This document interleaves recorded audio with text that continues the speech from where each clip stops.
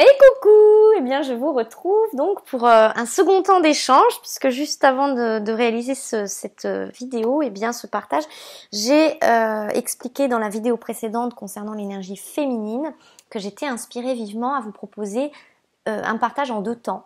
Énergie féminine, énergie masculine, en soi. D'accord?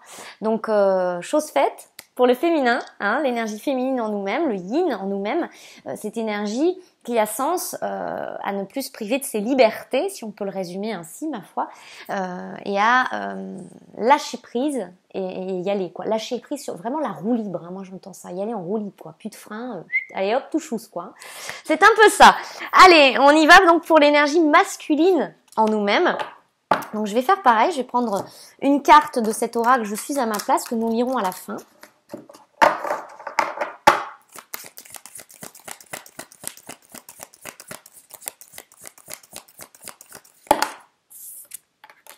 Une carte de je suis, ok.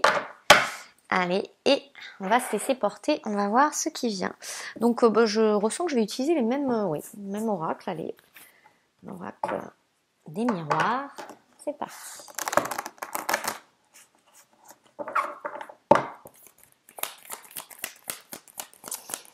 Allez, c'est une énergie masculine, donc là on ne vous parle pas forcément de quelqu'un d'autre, d'accord? On ne parle pas de masculin dans ce sens, parce qu'on entend souvent ce discours-là, que le masculin c'est quelqu'un d'extérieur à soi.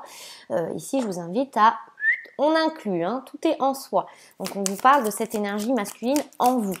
Après, bien sûr, si vous souhaitez l'écouter depuis plusieurs points de vue, plusieurs fenêtres, hein, eh bien, vous êtes libre, il n'y a pas de souci. Vous pouvez aussi entendre des messages par rapport à cette personne qui est dans votre cœur, il n'y a aucun souci. Pas d'interdiction, hein. Non, pas d'interdiction, j'entends. Allez, on a la fatalité ici. On a l'amour. À l'horizontale, le retour. Et ici, l'examen. Bon, en complément, hein, ces messages me sont déposés en complément de l'audio du couple sacré que j'ai posté hier, que je vous invite à écouter si vous souhaitez davantage de richesse dans l'ouverture de tous ces messages, de ce que ça peut venir vous dire. Hein. Cet audio, donc, l'être prioritaire, n'est-ce pas, qui nous parle aussi bien de notre énergie féminine, masculine, et de manière plus générale, va-t-on dire, dans l'osmose, dans l'alchimie globale, qu'est-ce qui se passe, hein? C'est une météo énergétique, va-t-on dire, que je vous propose toutes les semaines. Eh bien, pour la partie masculine, en soi, justement, on nous parle de l'examen. Un examen de conscience, d'accord? Là, il y a, avec le retour et l'examen, ça revient de plein fouet, on va dire aussi. Il y a vraiment un retour de la conscience en soi. Donc cette énergie masculine, si vous voulez, il y a des choses qui se ravivent. C'est pas tant une histoire de souvenirs du passé, attention. On me parle plutôt d'être poussé, si vous voulez, à revisiter certains choix, certaines décisions. Il y a quelque chose là avec la fatalité et l'amour où cette phrase, c'est on peut plus faire comme ça, quoi. On peut plus faire comme ça. Quelque chose qui vraiment périclite. D'accord? Ça périclite ici. Père-iclite. J'entends ça. Père-iclite. Hétéroclite. J'entends ça aussi. Bon, ok. Hétéroclite. On est hétéroclite. Ok. Alors attendez, je regarde la définition parce qu'il y a quelque chose derrière ça. Il y a un message. Hétéroclite. Hétéroclite. Hétéroclite. Qu'est-ce qu'on veut nous dire? Qui est fait de parties et de styles différents. Bah oui, hétéroclite, composé d'éléments variés. Donc oui, c'est ça, il y a plusieurs parties. On ne peut pas toujours se regarder que d'un seul côté, voyez. Donc c'est ça aussi que ça vient dire dans cette énergie masculine. C'est tu as d'autres aspects à explorer de toi-même. C'est ça que ça nous dit. Et justement, il y a d'autres aspects avec l'amour, ça me parle ici d'aspects plus subtils, énergétiques aussi, et d'inclure justement l'énergie dans sa vie, en soi. Quelque chose lié à la joie, pour l'énergie masculine, d'accord? Beaucoup, ça me parle beaucoup de l'énergie de la joie, retrouver de la joie.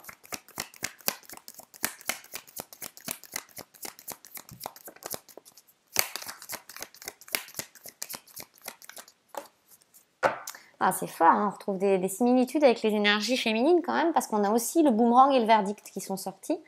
Hein, c'est un peu fort quand même, parce que je crois que si je dis pas de bêtises, elles sont sorties aussi ensemble. Là, si vous voulez, on se prend des conséquences, on comprend les effets des choix passés. Oui, j'entends ça. Les effets des choix passés. Vous savez, quand on dit on va boire le vin jusqu'à la lie, sous-entendu, t'as choisi ça, tu vas bouffer jusqu'au bout ton truc, quoi. Hein. Il y a quelque chose un peu de waouh, t'en baves, hein, t'en baves. Le verdict me parle de choix, le retour de choix, c'est-à-dire il y a véritablement ici le revers de la médaille. On se prend le revers de la médaille d'un choix ou deux choix qui ont été faits il y a de cela, peut-être même dans une autre vie, d'accord ?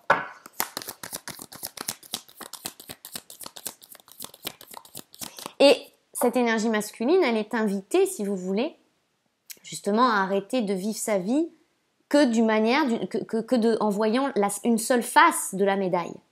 Il y a besoin d'observer l'autre face, qui serait davantage lumineuse avec l'amour. Hein.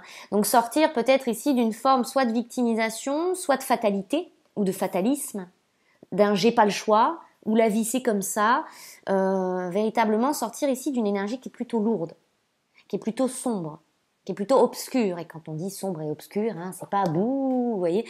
Mais il y a une forme d'emprise quand même là-dessous. Et l'emprise, on est assez doué pour déjà être en emprise avec nous-mêmes. Hein, vous voyez ce que je veux dire ? Alors souvent on se dit oui, les autres, on est sous l'emprise de quelqu'un, oui, mais on sait très bien. Oui, hein, j'ose vous le dire comme ça, c'est ce que j'entends quand on parle, vous savez, de magie noire, tout ça. Mais on sait déjà se mettre de la magie noire tout seul sur nous-mêmes. Parce qu'en 2022, hein, c'est quoi de la magie noire ? C'est la manière dont on pense et ce qu'on dit. Donc quand on s'envoie à soi-même, on s'envoie pas toujours des fleurs, hein, j'ai envie de dire. Puis alors là, on vient d'une énergie où on s'envoyait pas du tout de fleurs même. Hein, donc quand on s'envoie des oui, je suis pas capable, non, je peux pas, on se programme tout seul. Ok, PNL. Hein. Et on s'envoie de la magie noire, c'est ce qu'on peut appeler comme ça, si vous voulez l'appeler comme ça. Moi, c'est pas un terme que j'utilise forcément.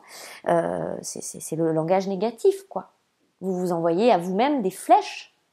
Vous faites du mal tout seul à ce moment-là, hein, avec un jugement biaisé. C'est justement ce qu'on vient de voir pour l'énergie féminine, qu'il est temps d'arrêter de se couper l'herbe sous le pied d'une certaine manière. Hein.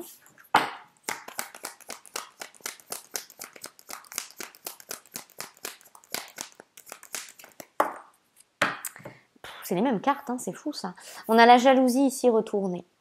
Et le message est similaire. Vous voyez, ce qui est intéressant, moi je trouve, c'est comme quand je fais une lecture miroir pour quelqu'un, où on va voir justement l'énergie féminine, masculine. Alors ça peut concerner avant tout, je dirais, la personne en elle-même, mais parfois il y a des personnes qui me demandent ça par rapport à quelqu'un qui est dans leur cœur, et c'est ok, hein, si j'ai l'accord, j'y vais. Voilà, c'est pas encore arrivé que j'ai pas l'accord, ou peut-être une fois, je sais plus bien, mais y a pas de souci, c'est quelque chose qui est réalisable, et j'aime beaucoup parce qu'on voit comme ça les vases communicants, vous voyez, entre nos deux énergies qui fonctionnent ensemble. Hein. C'est pas juste on se tourne le dos et on n'est pas d'accord en soi, hein, ça fonctionne ensemble aussi. Donc vous voyez cette énergie féminine, je vous invite à écouter du coup la vidéo sur l'énergie féminine, il y a aussi cette énergie qui est sortie, cette jalousie. Et là, ça me reparle de ce côté on se compare, hein, c'est à qui aura la plus longue, hein, vous voyez, puisqu'on est sur une énergie plus masculine, que vous soyez homme ou femme, on est d'accord, c'est qui pissera le plus loin, quoi. Hein, il y a un petit côté comme ça, très mal blessé, quoi. Très homme blessé dans sa fierté, dans son orgueil. Je ressens vraiment que vous soyez encore une fois homme ou femme. Hein, le côté je veux bien faire, je veux tellement bien faire que je me mets la pression. Ici, on a une histoire de pression, j'entends ça. Parce que déjà, pour faire pipi très loin, il faut de la pression, hein, j'ai envie de vous dire. Donc, il y a une histoire de pression. Mais à force d'être en pression, on se pressurise. Hein. Là, il y a du... Avec la fatalité, quand même, il y a un petit côté burn-out. Il y a quelque chose, en tout cas, qui peut plus durer ainsi. C'est pas possible. Hein, c'est pas possible, j'entends. Vous voyez, on a la loi qui sort, direct, à cheval, entre l'amour et le boomerang. Il y a véritablement besoin ici de se réouvrir à quelque chose de beaucoup plus subtil, de beaucoup plus doux. hein, de prendre certaines décisions. La loi, c'est ça aussi, hein, on se positionne, on prend des décisions. Hein. Avec le verdict, on est encore sur un langage très justice. Hein, j'y peux rien, c'est très juridique, très justice. Je vous invite à écouter la vidéo qui s'appelle « Vous êtes la justice ». Parce qu'on est dans cette énergie sur l'automne. Donc il n'y a rien d'étonnant à ce que ça ressorte ici. Voilà, c'est ça, le temps de la loi. Il est temps de faire la loi. Et qu'est-ce qui a sens à faire la loi en nous maintenant, entre guillemets, hein, à nous guider, si vous voulez. Hein. Et ben c'est l'amour, c'est cette énergie, l'énergie. Et encore une fois, l'amour, hein, ça ne se résume pas à un sentiment, hein, on le sait bien. On parle d'énergie. L'énergie. Là, on va dire que cette énergie masculine, elle a besoin de plier. Elle a besoin de plier. Vous avez une forme de rigidité, il y a besoin de plier. De plier, c'est-à-dire d'accepter d'être guidé.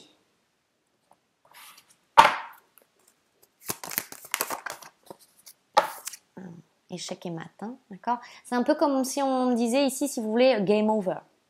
J'espère que je le dis bien. Game over. J'entends comme ça. Game over. Ok, la partie est finie là. La partie est finie. Stop. Ça suffit. Time's up. Hein. Time's up. Le temps imparti est terminé. Donc il y a un cycle, hein, on va le dire comme ça. Il y a quelque chose qui stop. Ça ne peut, mais alors plus du tout durer. Là, on est arrivé au bout d'un bout, d'un bout, d'un bout.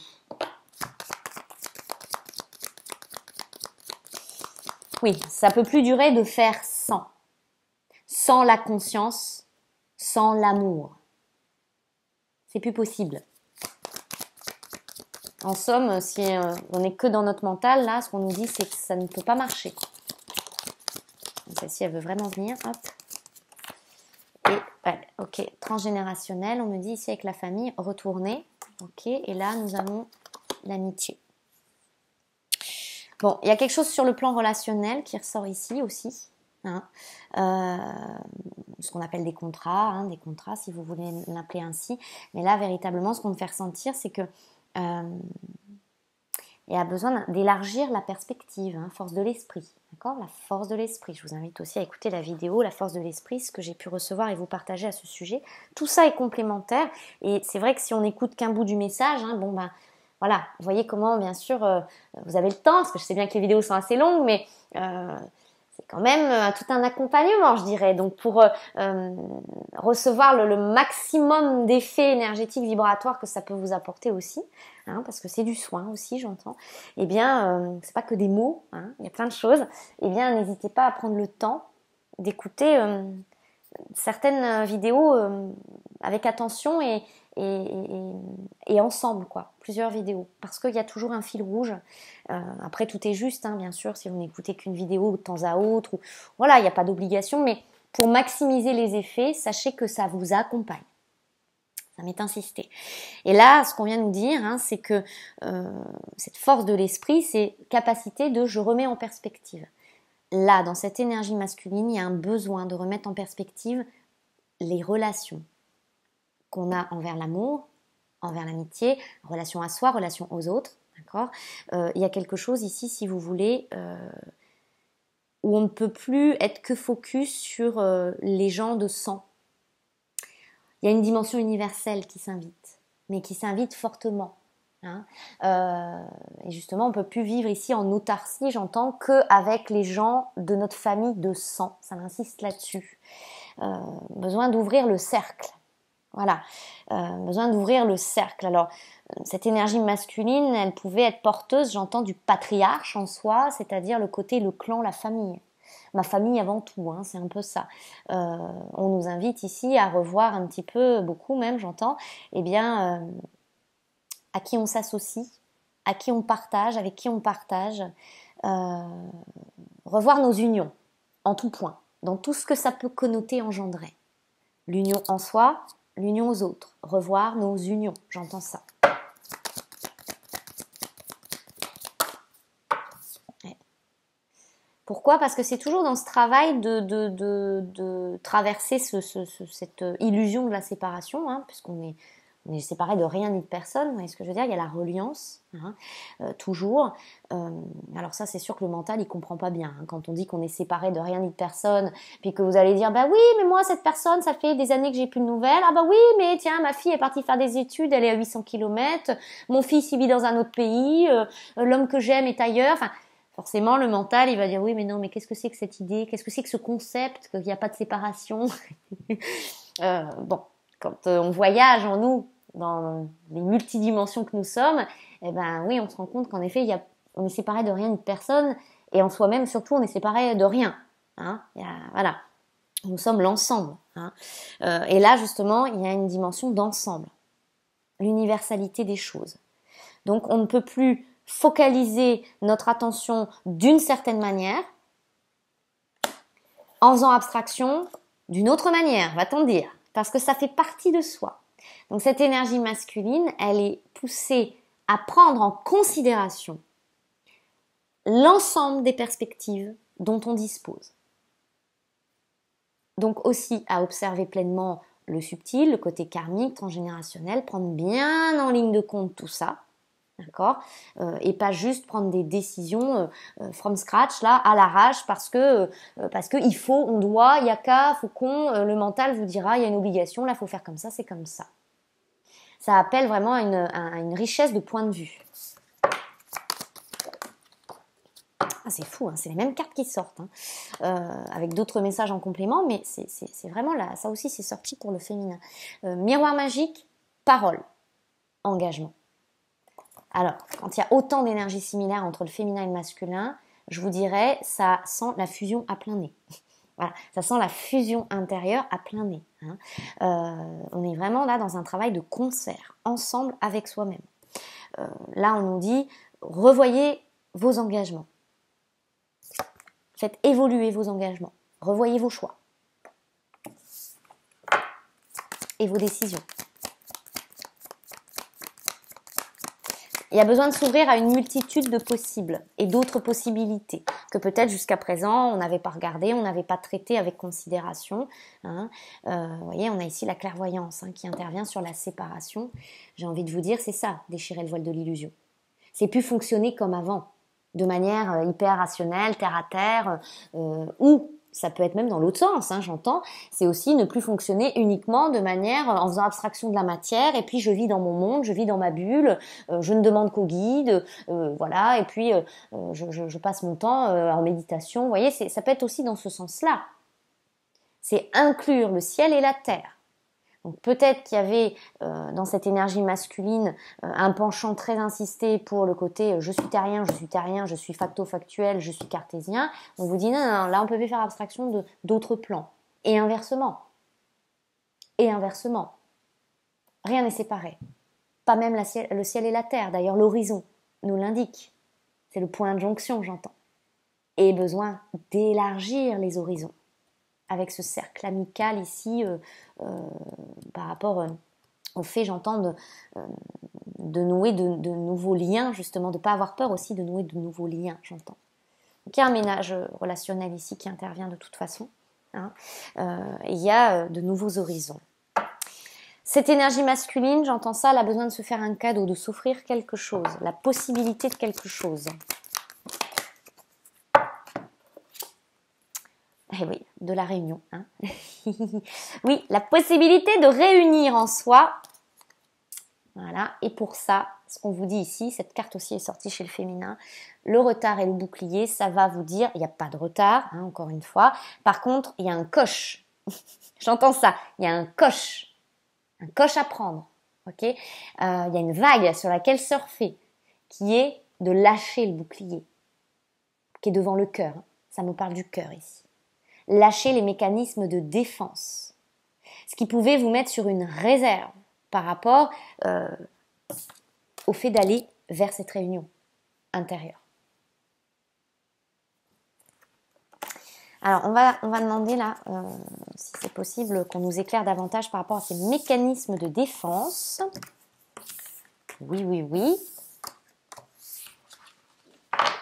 voyez, derrière, on a l'hérédité. D'accord, donc ça peut venir nous parler de rôles familiaux.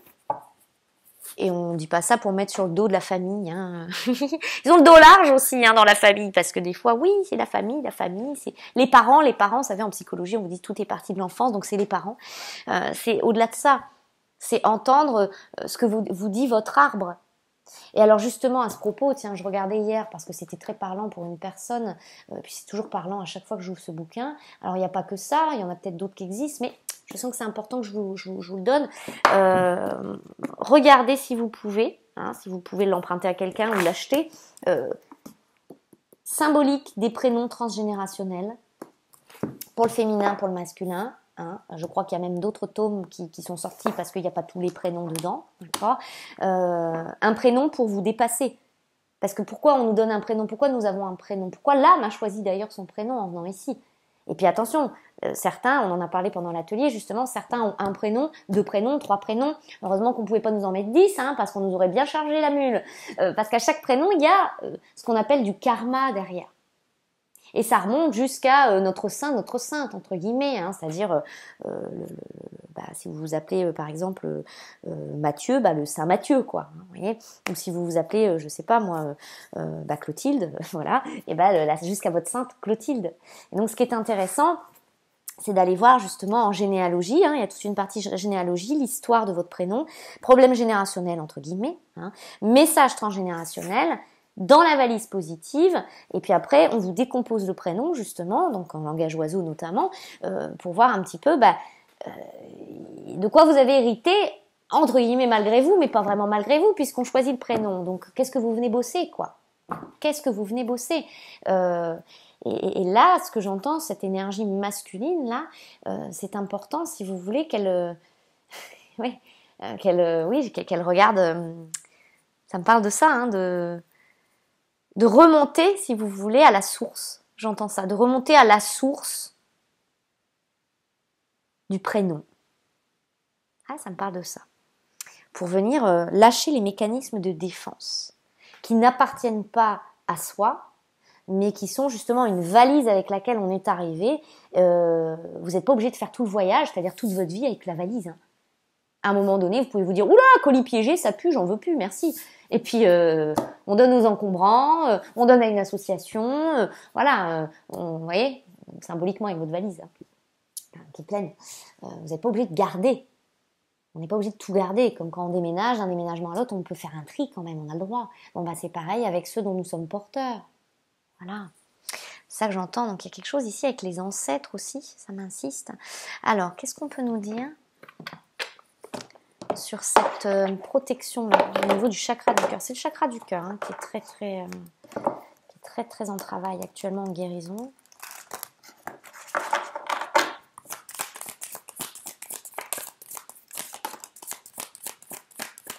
Eh oui, on se protège de l'amour, j'entends ça. On a l'enfermement ici. Le pardon, entre guillemets, non accordé. On parle de paix avec la colombe. Je vous montre une colombe. De repli. Se replier. Se replier sur soi. Par rapport aux autres, vous voyez. Ouais, ok. La crainte de tomber dans de la dépendance. Ça, c'est très masculin en nous, j'entends. Vous soyez un homme ou une femme. Avoir bien cerné cette histoire de dépendance affective, avoir travaillé là-dessus et se dire je ne veux surtout pas retomber dans de la dépendance à qui que ce soit ou à quoi que ce soit. Du coup, ça crée comme un enfermement pour certaines personnes et vous vous sentez pas libre d'aller vers les autres. D'accord? Il y a de la retenue. Or, forcément, à ce moment-là, on verrouille un petit peu quelque chose dans le cœur quand même, vous voyez. Donc là, ça me parle de ça. De ne pas ouvrir son cœur, de ne pas se permettre d'ouvrir son cœur.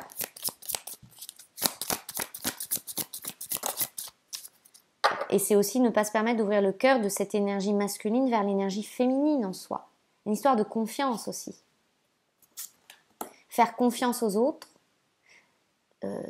Ça peut être, alors bien sûr, oui, on peut le voir aussi que c'est par rapport aux hommes, faire confiance à une femme. Ça peut être ça, bien sûr aussi, mais je ressens surtout intérieurement, c'est faire confiance à son inspiration, faire confiance à son cœur, faire confiance à ce qui est plus subtil.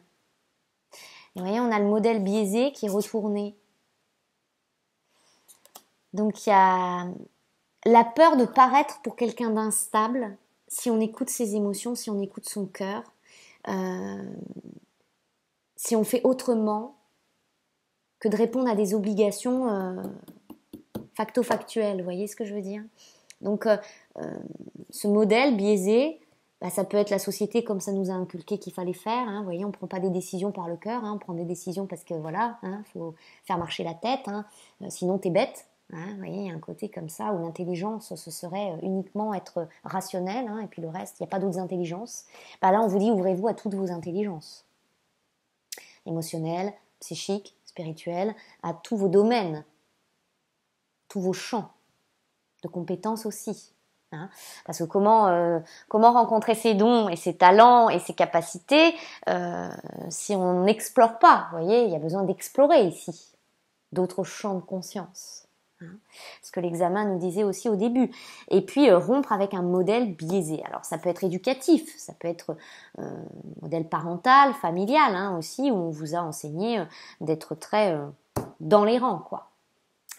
De toute façon, ça va passer par un moment très désagréable, j'entends ça, mais c'est ainsi. Un moment très désagréable, le positionnement, l'émancipation passe par une désobéissance, quelle qu'elle soit. Alors attention, on n'a pas dit de désobéir, de faire n'importe quoi, de mettre en danger soi ou les autres. C'est pas dans ce sens. C'est simplement casser des codes. Casser des codes. Voyez, derrière, on me donne cette carte qui ne parle pas de jalousie à proprement parler, mais qui m'envoie à la notion d'ouvrir le cœur, cette fleur. 11. La vocation d'ouvrir le cœur. Cette énergie masculine, elle a vocation à ouvrir le cœur. Pourquoi? Parce que cette énergie féminine en nous, elle a ouvert le passage, c'est ainsi, on ne peut rien. Voilà, c'est le féminin ouvre, j'entends ça. Et ensuite, le masculin s'engouffre. Voilà, il y a quelque chose comme ça. La lumière s'engouffre.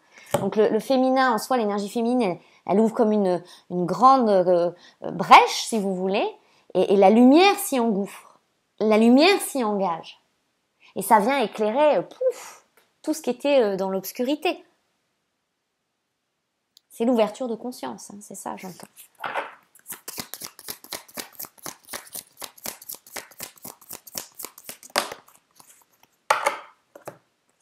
Et en fait, c'est ça, cette énergie masculine, elle a peur d'être envahie. Envahie par l'amour, envahie par le ressenti, pétrie d'amour. Cette énergie masculine, en nous, elle a besoin de sentir qu'elle garde un certain contrôle sur les choses qui est illusoire. Parce qu'on voit bien qu'on peut s'éreinter comme on veut à essayer d'être contrôlant. Contrôlant, ça vient du rejet beaucoup aussi, blessure de rejet. Donc souvent on associe la blessure de rejet au masculin. Moi je vous dirais, on a tous les blessures, tout l'ensemble de ces blessures ou de ces mécanismes.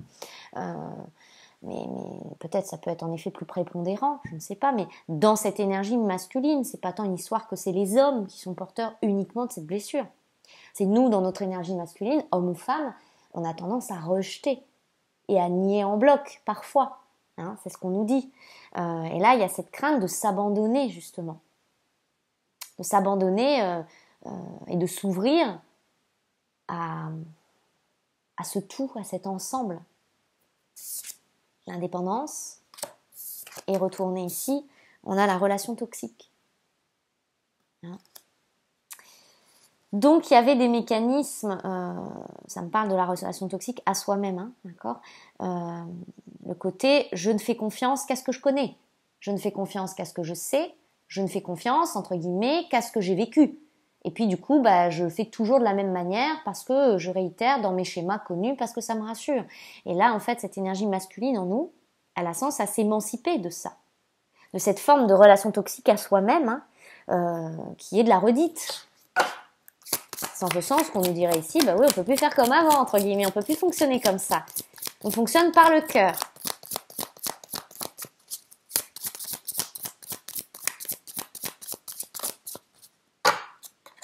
À l'horizontale, sur l'indépendance, on a la peur de l'engagement. Voilà. C'est ce que cette énergie ici, elle est en train de j'entends ça, oui, parle de miraculer, je sais pas pourquoi j'entends ça, miraculer, miraculous quoi. s'ouvrir à la magie. Voilà, s'ouvrir à la magie. Voir que quand on s'engage, il peut se passer des belles choses. Il n'y a pas que quand on s'engage, oh là là, on va ramasser les pots cassés, quoi. Ça va forcément mal se passer. Non, on peut s'engager et maintenir son indépendance. C'est pas je m'engage et je suis dépendant de quelque chose ou de quelqu'un. On peut s'engager dans l'indépendance.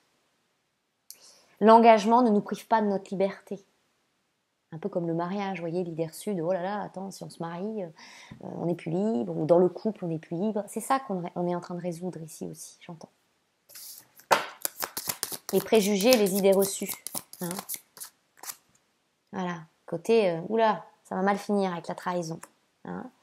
Donc ici, cette énergie masculine, c'est vraiment ici le réveil du dragon à l'intérieur, hein, d'accord, l'action décisive. Hein, il y a quelque chose, si vous voulez, on reprend du poil de la bête, entre guillemets. Hein, il y a un petit peu de ça aussi. Et on a la purification ici qui intervient sur le modèle biaisé. On reprend les rênes de sa vie. Donc, on n'est plus guidé inconsciemment par des schémas limitants qui viennent d'un modèle, entre guillemets, qui n'a plus sens à dicter votre conduite.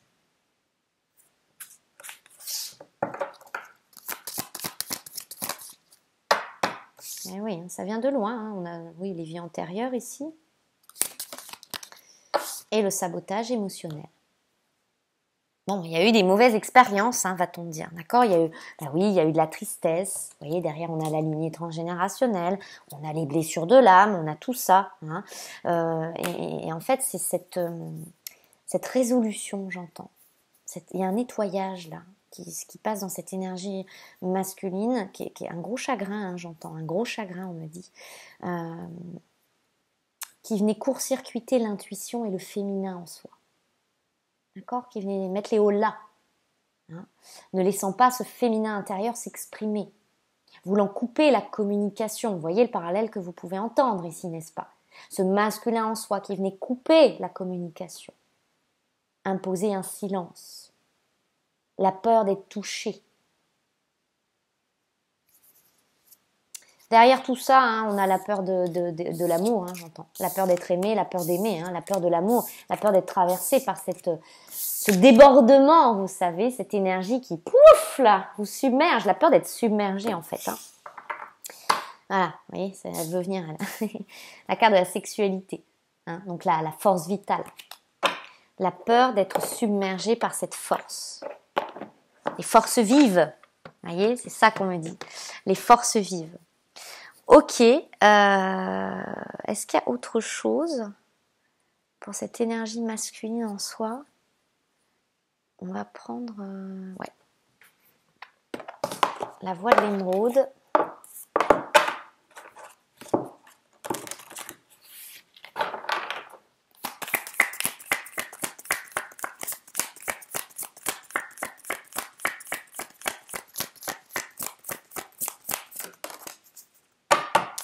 Qui nous parle de la pyrite, 36, ça fait 9, on est beaucoup sur le 9, hein. Chez la féminine c'était aussi dans le 9. Alors la pyrite, qu'est-ce qu'il nous dit la pyrite, 36? Je regarde droit devant moi, faculté d'apprendre, structure solide, équilibre, respect de ses engagements, aller droit au but. En énergie renversée va-t-on dire, ne pas savoir par où commencer. Choses cachées, secrets, zones d'ombre, manque de clarté, illusion. Donc cette énergie masculine en soi, hein, ça peut se manifester justement, vous pouvez, j'entends ça, ressentir le « je sais pas par où commencer ». Oh ça, il y en a beaucoup. Hein. Je sais parce que pendant l'atelier de l'équinoxe, la plupart des êtres en présence m'ont dit ça. Je vois, hein, je sais, mais je vois pas par où commencer. Voilà. Donc il y a une notion d'organisation ici aussi. Hein. On vous invite à voir, si vous voulez, clairement, là où vous avez besoin de vous engager envers vous-même. C'est pas une histoire de quel premier pas je fais. Premier pas à faire, c'est de vous engager à vous-même. Quand vous vous engagez à vous-même, c'est-à-dire que vous êtes en capacité d'évacuer, ça m'insiste, d'évacuer. Hein. Évacuer, on vous parlerait ici aussi de vous désencombrer. Désencombrer. Eh oui, on va le répéter, mais bon, c'est toujours la même chose. Hein. Quand on désencombre, on fait quoi? Du tri sélectif.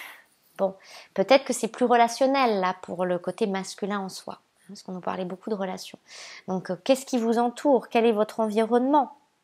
Est-ce qu'il y a des choses qui vous pompent de l'énergie? Ça, c'est important pour pouvoir retrouver vos esprits, entre guillemets, la clarté de l'esprit, et pouvoir vous remettre en perspective, autrement qu'au cœur d'un environnement dans lequel vous étiez jusqu'à présent. Il y a un côté besoin de changer d'air, hein, quand même ici, je vous le dirais, comme ça, parce que c'est ce qui m'est donné. Besoin de changer d'air, voilà, pour cette énergie. Renouvelez votre air aussi. Hein. Ok, bon, allez, on va découvrir et lire la carte du je suis, qui nous dit donc « J'accède à mon centre, le cœur ». Énergie masculine, j'accède à mon centre. J'apprivoise et je refais mien cet espace de douceur, de sécurité et de ressources infinies, car là se trouve tout ce dont j'ai besoin pour ce que je suis venu accomplir. Et donc, on va lire à quoi ça nous emmène en termes de perspective. Suis-je conscient d'avoir en moi un endroit où trouver toutes les ressources dont j'ai besoin? Suis-je prêt à m'ouvrir à mon plein pouvoir? Qu'est-ce qui m'empêche d'en profiter en ce moment? J'inspire et je me remplis de la lumière de mon centre. J'expire et je me détends dans cette lumière. Je suis reconnaissant d'avoir en moi une telle richesse. Si vous voulez, hein, c'est arrêter d'être en reniement de l'ensemble de nos richesses. Et c'est redonner à sa juste place cette énergie féminine en soi, cette intuition. C'est se dire on peut autant compter sur nos qualités organisationnelles, plus terriennes, va-t-on dire, matérielles, notre intelligence plus j'organise, je mentalise, que notre intuition. C'est remettre en perspective, dans la balance, à l'équité, l'intuition et l'action, l'intuition et l'organisation. C'est savoir épouser, mélanger cela. Être et agir. Voilà, être et agir, ciel et terre. Hein. Donc, il y a véritablement une énergie, oui, fusionnelle, hein, j'entends ça, fusionnelle en fait. Hein. Fusionner tous nos éléments, l'ensemble de nos éléments, l'ensemble de ce que nous sommes. Voilà. Je vais faire comme pour le féminin. Allez, je prends une petite carte pour terminer, du lâcher prise. Donc, pour l'énergie masculine, on est invité à lâcher, lâcher, lâcher.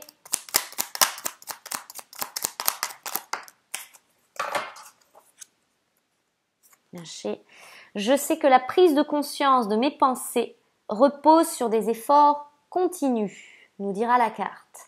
Et on vous dit ici, nous savons tous prendre du recul, mise en perspective, avec notre cinéma intérieur. Mais cela ne dure que quelques secondes fugaces au début. Lorsque cet exercice devient régulier, comme l'entraînement d'un grand sportif, nous acquérons la capacité de vivre de plus en plus facilement cette prise de distance avec notre intériorité. Donc ce que j'entends ici, c'est vraiment l'apprivoisement, si vous voulez, le réapprivoisement du discernement en soi, mais aussi l'équilibre entre la sphère mentale et intuitive. Voilà, c'est ça, c'est dégager la voix, dégager la voix, la voix, la voix, se dégager la voix. Voilà, donc une énergie masculine qui a pu en avoir marre souvent, hein, aussi du cinéma. Pour le féminin, il y avait la drama queen, on parlait de drama queen justement avec des scénarios catastrophes. Si vous voulez, dans d'autres termes, on vous dirait ici que cette énergie masculine, elle a véritablement besoin de refaire confiance à son énergie féminine pour pouvoir se laisser aussi guider. Alors pas sans penser, hein, mais se laisser inspirer par cette énergie féminine. Afin de collaborer pleinement, d'unir les forces et de se dire en soi, ok, je suis intuitif, je suis créateur, par le biais de mon intuition, je peux créer, je peux mettre en place, je peux organiser. En fait, vous êtes un chef d'orchestre. Nous pouvons tout. Ressentir et agir. Concrétiser aussi. Hein. Voilà, c'est une histoire de confiance, de reconnaissance, j'entends, et d'alchimisation. Vous verrez bien sûr comment tout cela vous parle. J'espère que ça vous accompagnera et que ça contribuera à vous éclairer un peu plus encore. Vous pouvez me contacter si vous souhaitez un accompagnement plus personnalisé. Il y a mon mail sous cette vidéo, comme sous chaque vidéo d'ailleurs. Je vous envoie tout plein d'amour. Prenez bien soin de vous et je vous dis à bientôt.